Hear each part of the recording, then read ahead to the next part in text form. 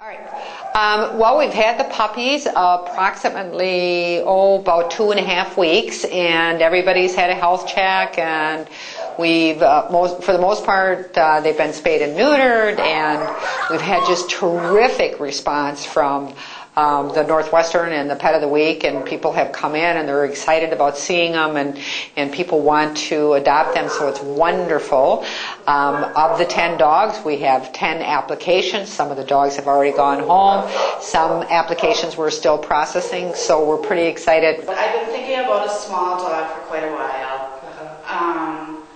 And when the story came out, to be honest with you, it was like, is this meant to be? You know, maybe this is why I haven't made my mind up at this point, because we're supposed to help somebody. I think she's obviously going to have some issues, but I don't think she's as shy as what they seem to think she is. I'm going to fill out the applications, and I'd like to bring both my dogs in to see her and see what they think. They didn't have a very good start, but they sure are going to have a great, great life. And we just want to remind everybody, please stay tuned to the northwestern.com and check out the Pet of the Week.